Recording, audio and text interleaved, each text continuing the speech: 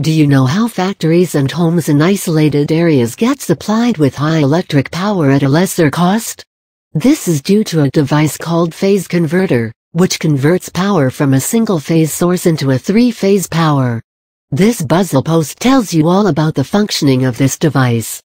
For your information, American Rotary is a world-famous Wisconsin-based company, which manufactures outstanding phase converters since 1991. Phase converters were invented in the later part of the 1900s. This machine converts power from a single-phase source to three-phase power. There are scenarios wherein applications need three-phase power. However, only a single-phase source exists.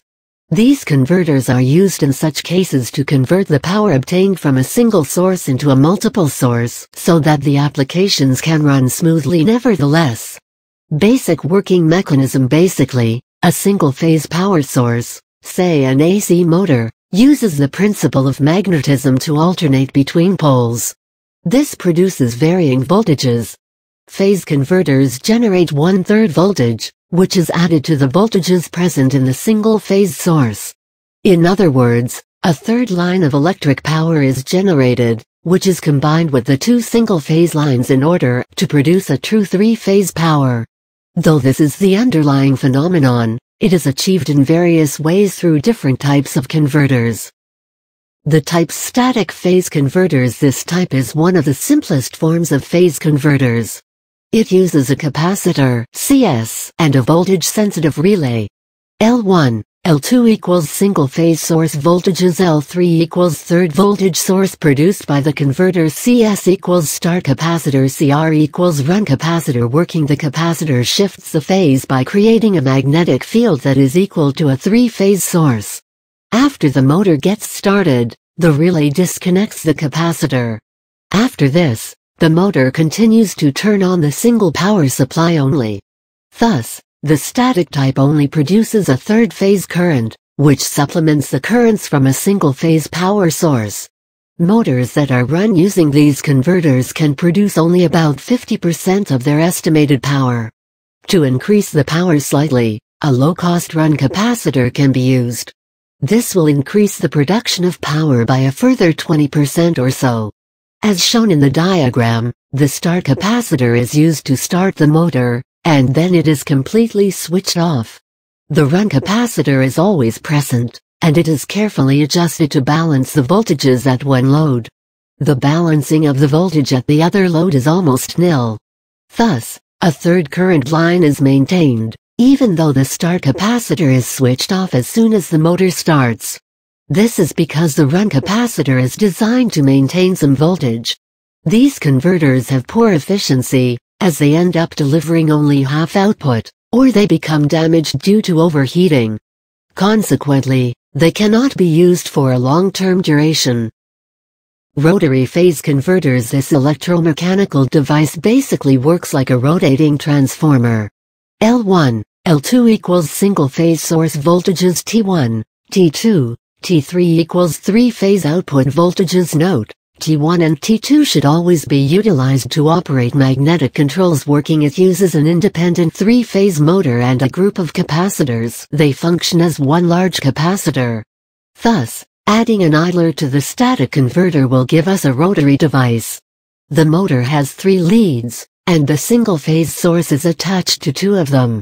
The third lead is attached to one of the source outputs. It is connected in series with the capacitors. When energized, the converter uses the two currents from the single phase from the utility and creates a manufactured third line of power. This voltage is produced by the rotating magnetic flux in the motor. It is shifted by 120 degrees from the voltage between the first two terminals. The diagram shows source legs L1 and L2 as the input current sources. T1, T2, and T3 comprise the three-phase output voltages. If the converter is properly sized, these voltages will remain in a balanced state over the entire range of connected loads. For loads that need more balanced voltage in the output, the size of the frame of the converter motor is normally increased. These converters can provide resistive, capacitive, and inductive loads, and they can power several loads at one time. They have a simple design and are reliable and low on cost. However, the only problem is in maintaining a voltage balance.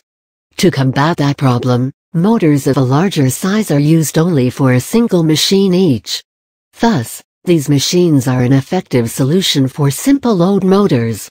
Digital phase converters. It is the most modern type of machine and is completely electronic. Working, it uses a rectifier, an inverter, and a digital signal processor (DSP) to produce a third voltage. The rectifier acts as the input module, while the inverter acts as the output module. The process is referred to as double-IGBT insulated gate bipolar transistor conversion. The insulated gate bipolar transistors work as the power switching devices here. The rectifier consists of IGBTs in series with the inductors. These converters normally operate at a frequency of 10,000 Hz here. The alternating current from the single-phase source is converted to direct current, and then back to alternating current. This incoming current is sinusoidal, and is drawn by the IGBTs. This is done with the help of DSP software. The IGBTs that comprise the inverter create the AC voltage. This current is not sinusoidal, but it is a pulse-width modulated waveform. This voltage is passed through the inductor system to give a proper sine wave voltage. This voltage produced is added to the two voltages from the single source to create a true three-phase power. The DSP monitors the entire process at all times in order to create a perfect output. Computer numerical control (CNC) machines are probably one of the most demanding applications for phase converters. These machines use electronics to control the speed and movement of multiple motors within the machine. However, they can be used only with rotary and digital converters. Applications. These machines find their applications in places where there is only a single-phase power source for running various applications, which require three-phase power. Normally, a three-phase power is very costly, and it is often not supplied in all the areas. Therefore, these converters are quite useful for such applications. Building coolant pumps. Coolant pumps for HVAC system. For CNC machines. Control panel of CNC machine, making air compressors. Air compressor. Manufacturing HVAC, heating, ventilation, and manufacturing unit. HVAC device powering rural areas, supplying electricity to small factories, running farm equipment, building efficient submersible pumps in woodworking shops, dual lift stations for welding equipment, elevator technology for electrical systems in combination with transformers, electric railways. Thus, phase converters are significant in order to produce multiple phase currents from a single source. They also cut down on the cost, as providing a complete three-phase power costs a lot for the utility company in terms of price and manpower.